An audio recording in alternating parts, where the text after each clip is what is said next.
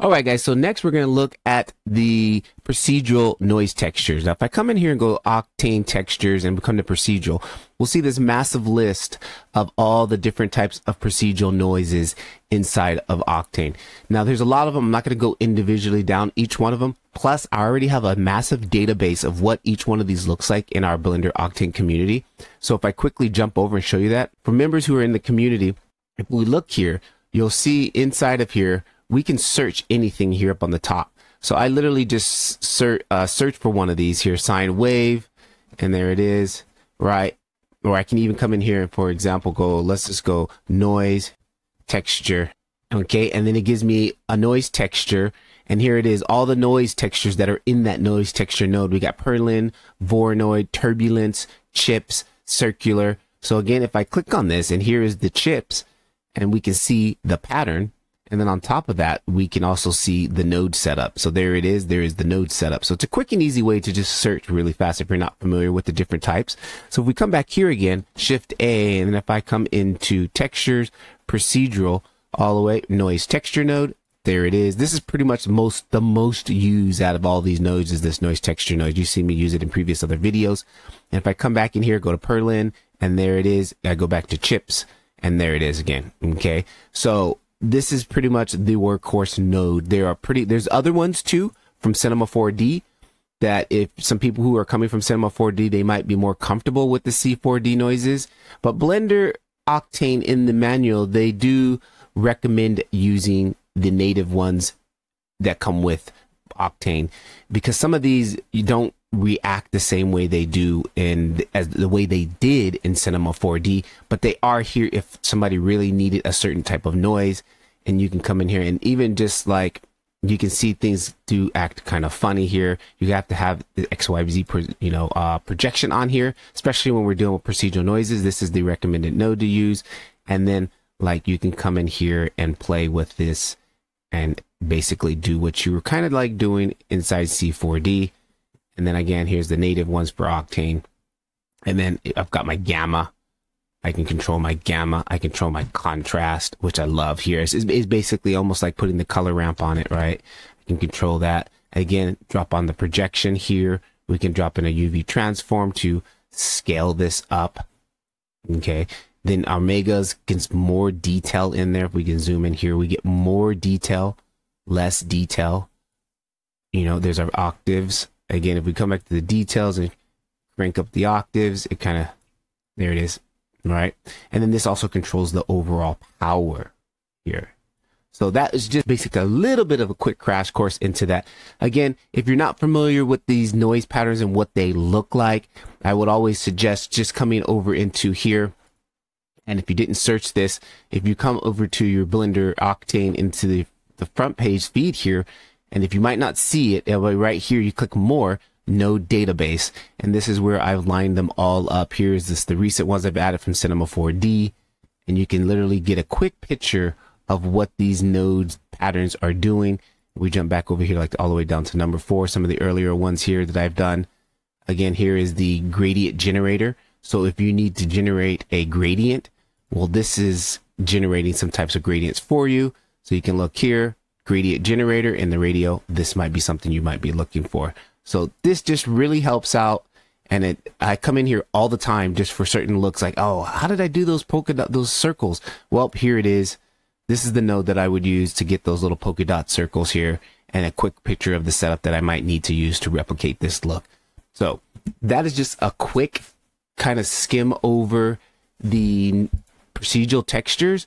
In later videos, as time goes on, I will start to break down some more procedural texture stuff, and we'll get in here because there's a couple of special nodes also inside of here that are very handy, like one like the wood grain for simulating.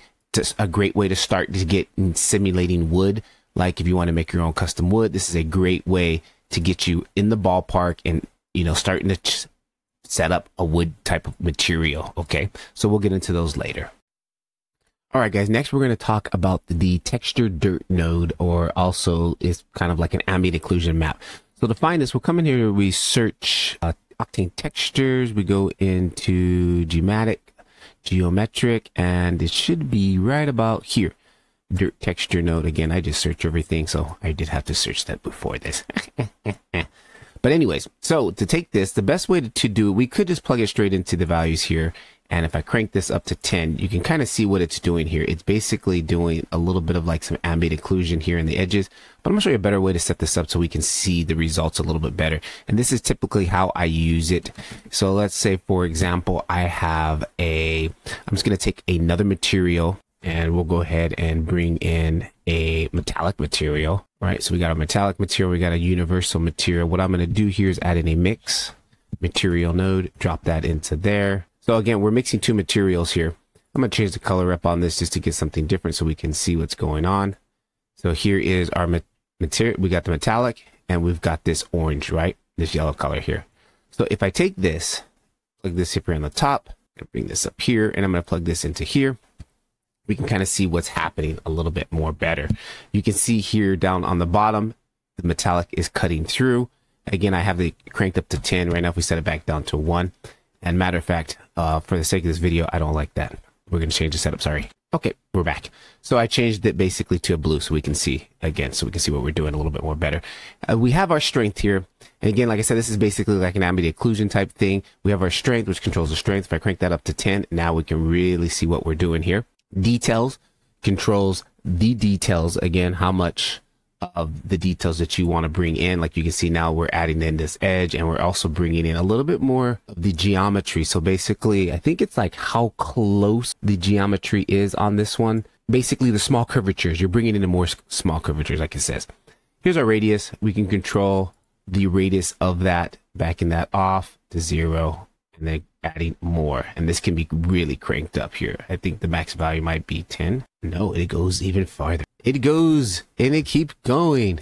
So yeah, there that is, right? So we have our radius. Here's our radius map. And just like we saw in the curvature earlier, we can add in a noise here, add in a noise texture, plug that into the radius map there, crank that. And now we can see we can add in some type of noise into this here, which really breaks things up a little bit. Then we also have our tolerance. This shows like how much between or how close two surfaces need to be before the dirt starts to work. So if we crank this up, again, now we're pulling away some of those additional lines that we had in there. Like there was way too many lines. If we go back here, look, all of those lines, we don't want all those lines. Maybe we just want the edges here. So then we can kind of isolate it to the edge more or less. But again, this is not really good for edging. We saw the curvature texture works better for edging, but look inside here. This is really getting nice inside in the crevices here and things like that. So that's where this really shines. Again, on the crevices, the spread, we can control how much of that spread we want. And then again, distribution. So, and then we have these other ones here. I've never really used these options, but we do have these bias options. And I guess we can shift those around if you really need those. So definitely something to look into. Let me reset this whole node.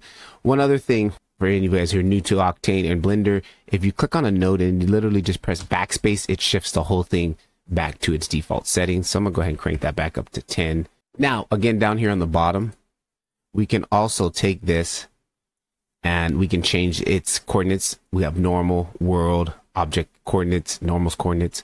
And then including object mode, like we saw in the curvature, we can include it for self, which it is kind of right now. And then if we had multiples, you can control it for others. So you kind of see they did break them off here. If I was to duplicate that, it's the same situation there. So we can set that off.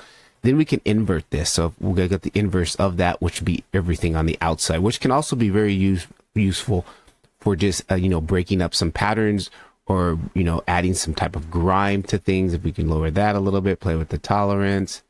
Look at that. So it just really opens up your imagination of what you can really start to do here. So it's a very powerful node and just a quick and easy showing you how to do the dirt texture. I would also say this in combination with the curvature is really, really essential for adding grime and, griming things up, because the curvature will work well on the edges, and everything else, the dirt node can come there and handle everything on the outside. So taking a look at the dirt node. If you guys want to watch more of these videos down below, check the link for my Blender Octane course. It's in my Blender Octane community. There you can get immediate access, and for the next 7 days, I'll knock $5 off. So jump on that, get in there, finish watching some more of these videos, and get access to the newest videos as soon as they are finished cooking from me. Patrick LeVar, catch you guys in the next one. Take a look at this video. Peace.